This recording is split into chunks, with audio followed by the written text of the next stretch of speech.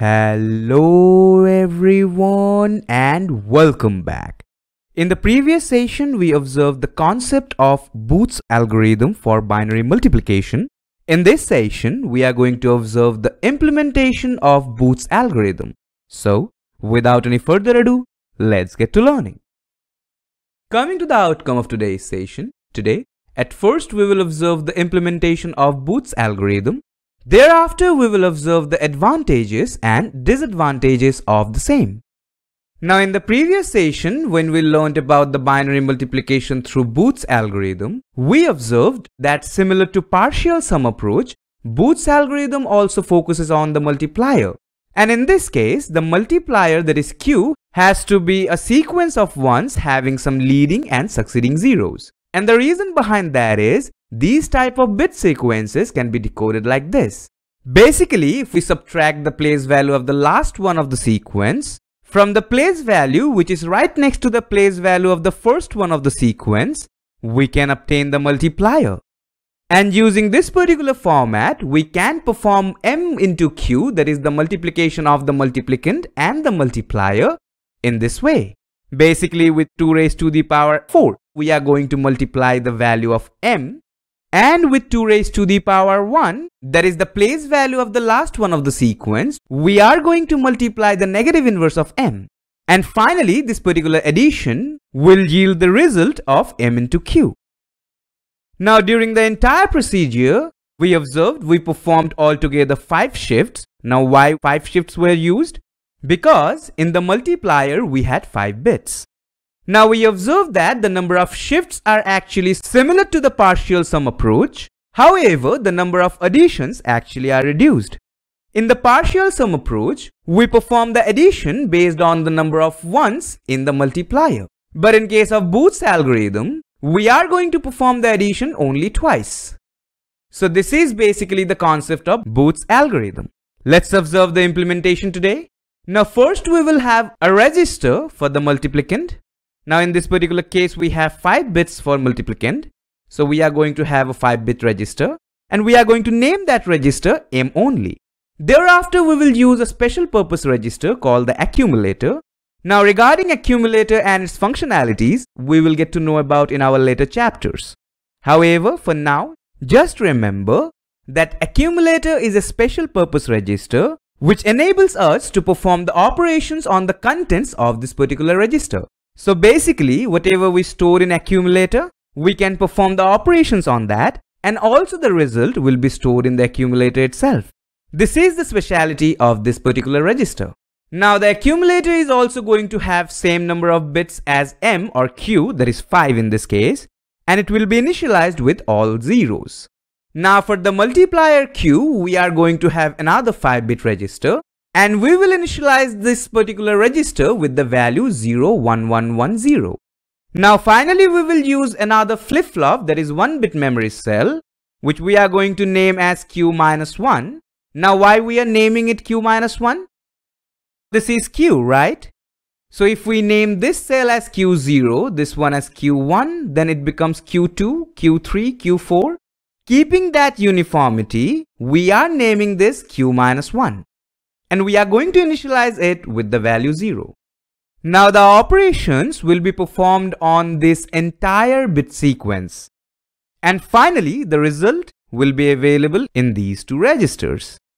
Now if you remember, when we perform M into Q, at the worst case scenario, the result of M into Q can be 2n, right? Where n being the number of bits in either Q, that is the multiplier, or the multiplicand, which is also of the same number of bits.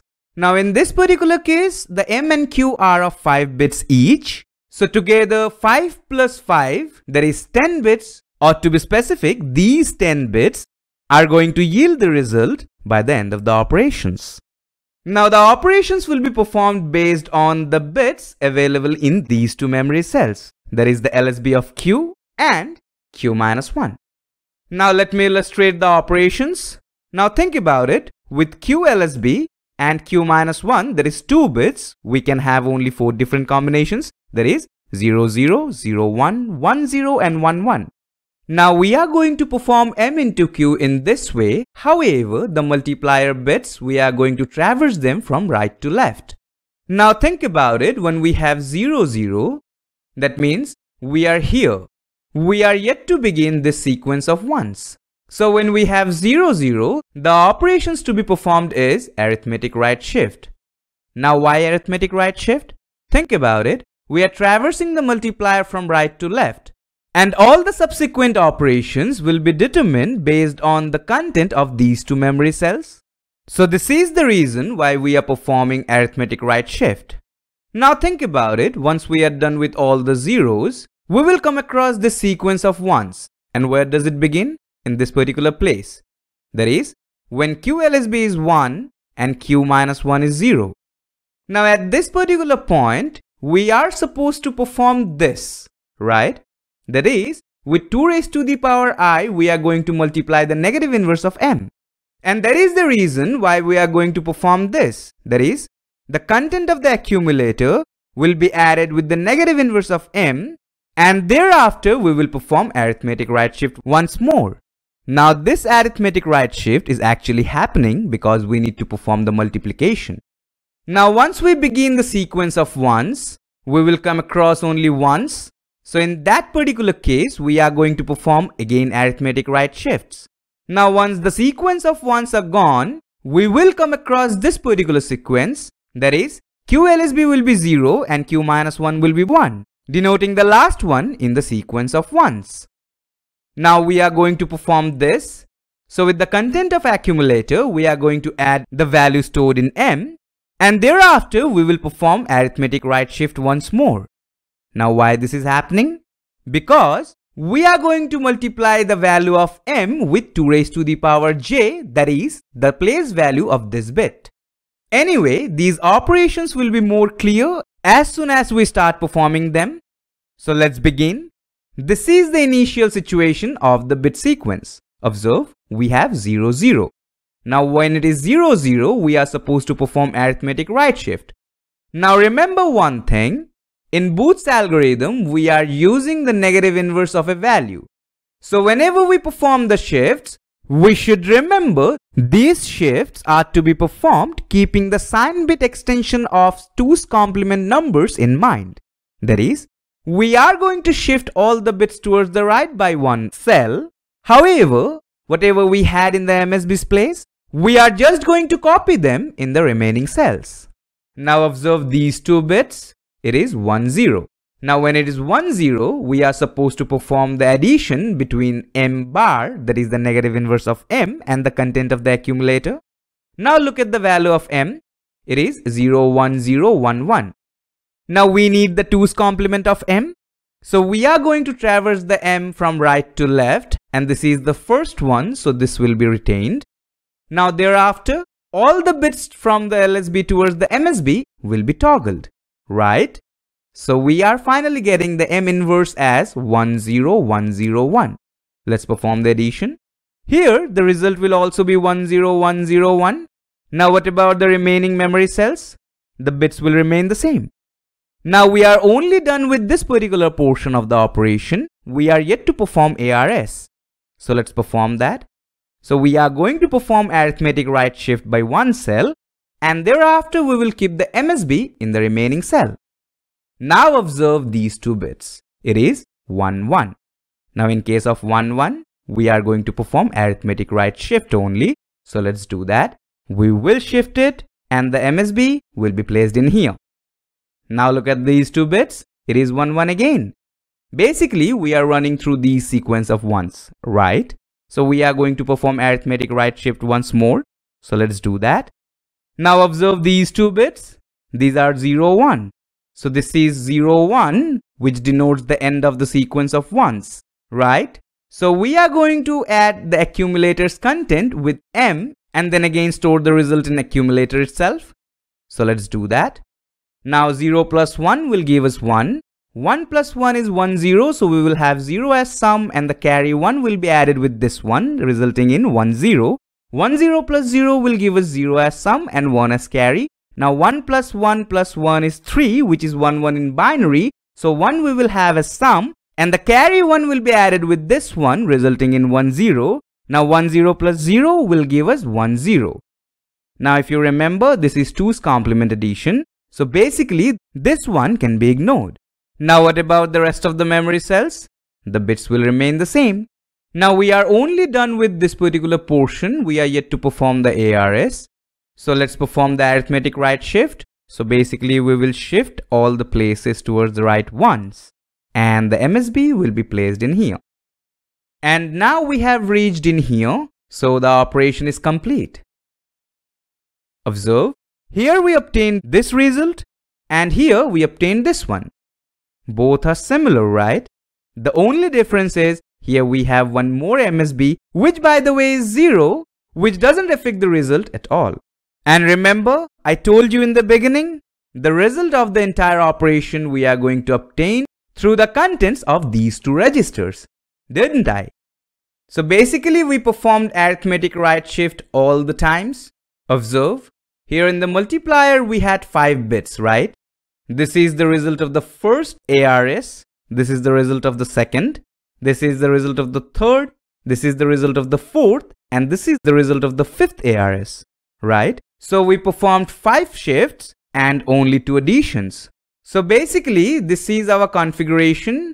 We need an accumulator, another register Q, and a flip-flop named Q-1. And these are the operations to be performed. So let's now observe the Booth's algorithm's flowchart. So we are going to start. Now once we start, thereafter we will initialize the accumulator with 0, the flip-flop Q-1 with 0 as well. In the register M, we are going to store the multiplicand that we have done in here. Thereafter, in the register Q, we are going to store the multiplier. And finally, we will have another register storing the count, which is N, that is the number of bits in the multiplier.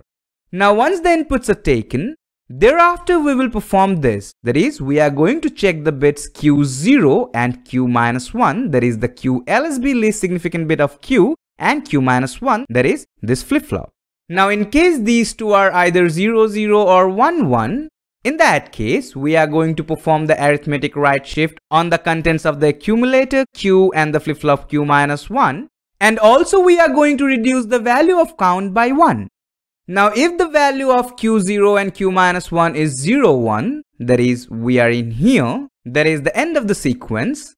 In that case, that will reflect this operation. That is, we are going to store in the accumulator the content of the accumulator and the addition of the M, that is the multiplicand. Now in case the content of Q0 and Q-1 is 1, 0, which actually indicates the beginning of the sequence of ones, in that case, we are going to store in the accumulator the contents of the accumulator and addition of that, the negative inverse of the M, which can also be stated as ACC, that is the content of the accumulator minus the multiplicand, right? Now in both the cases, we are supposed to perform arithmetic right shift of accumulator Q and Q-1 after we perform the operations, aren't we? Now once this is done, we are going to check whether count has become 0 or not. Because remember, we are traversing the bits of multiplier from right to left. So the more we push towards the left, we are supposed to decrease the value of count, which will eventually become 0, right? So until it becomes 0, there is no, we will keep on repeating this. And once it becomes 0, then we are going to stop the process and the result will be available in the content of these two registers, that is accumulator and Q. So this is how the concept of Booth's algorithm is implemented. Let's now observe the advantages. Now using Booth's algorithm, we actually can perform sign multiplications. Now how is so? Think about it. We are performing M into Q, right? So in M, if we have a negative number, in that case, with 2 raised to the power j, we will multiply the negative inverse of M, and with 2 raised to the power I, we will multiply the negative inverse of the negative inverse of M, which is nothing but M itself. So yes, Booth's algorithm can perform sign multiplications. Now it actually performs better if negative numbers are involved. Now why so? Think about it. A number like this is actually -7. Now in case of Booth's algorithm, whenever we come across 1, 1, we just keep on performing arithmetic right shift. Therefore, this entire sequence of ones will come down to the last one seamlessly when we operate in Booth's algorithm. Now finally, here we have reduced number of operations. Basically, the number of shifts will be as same as the number of bits in the multiplier, that is the value of n. However, we are going to perform two additions only, once in here and once in here, which is actually 2's complement addition, isn't it? So this is all the advantages. Now coming to the disadvantage, it only has got one. That is, the performance decreases if Q is a sequence like this. That is, a sequence of alternating ones and zeros. These are going to be a little bit tricky to deal with in case of Booth's algorithm. And that's the only disadvantage.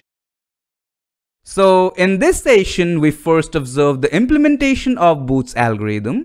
Thereafter, we came across the advantages and the disadvantages. Well, to be honest, only a single disadvantage, right? Alright people, that will be all for this session. With this session, we end the journey of binary multiplication. In the upcoming sessions, we are going to learn about the binary division procedures. So I hope to see you in the next ones. Thank you all for watching.